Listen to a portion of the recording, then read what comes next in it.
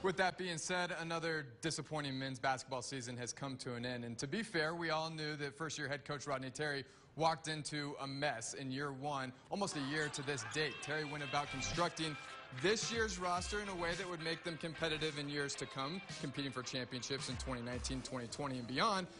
But it wasn't going to happen in year one. Still, the Miners finished in last place in Conference USA, missing the conference tournament for the first time in over 20 years. We asked the question, could this season really be considered a success? That's a big picture, you know what I mean?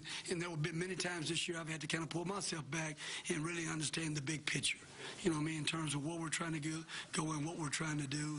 And you know, would we have liked to won some more games in the process? For sure. And we had games in the balance that we had opportunities to win that we couldn't close out.